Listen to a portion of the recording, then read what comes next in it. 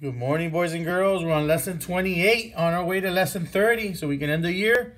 Be on our way to second grade. Second grade. Here we go.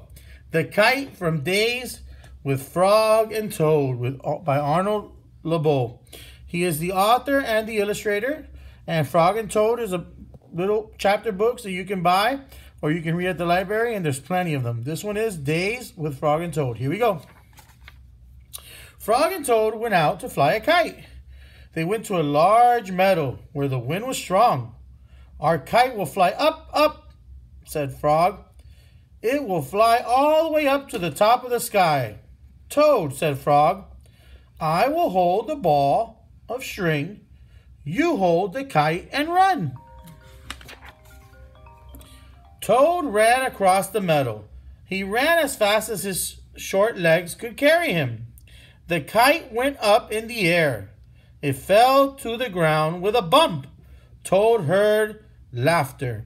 3 robins were sitting in a bush. "That kite will not fly," said the robins. "You may as well give up." Toad ran back to Frog. "Frog," said Toad, this kite will not fly. "I give up." "We must make a second try," said Frog. "Wave the kite over your head. Perhaps that will make it fly." Toad ran back across the meadow. He waved the kite over his head. The kite went up in the air and then fell down with a thud. "What a joke," said the robins. "That kite will never get off the ground." Toad ran back to Frog. "This kite is a joke," he said. "It will never get off the ground." "We have to make a third try," said Frog. "Wave the kite over your head and jump up and down. Perhaps that will make it fly." Toad ran across the meadow again. He waved the kite over his head. He jumped up and down. The kite went up in the air and crashed down into the grass.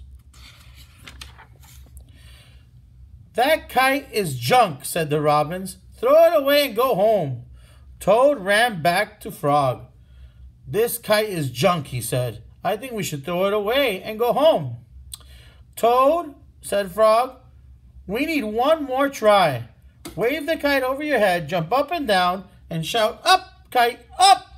Toad ran across the meadow. He waved the kite over his head. He jumped up and down. He shouted, "Up, kite, up!"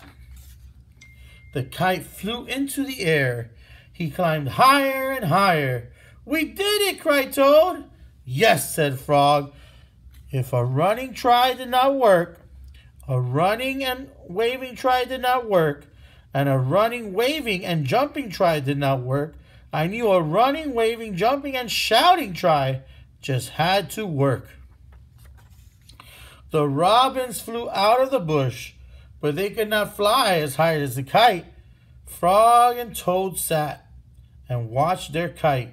It seemed to be flying way up at the top of the sky. The end.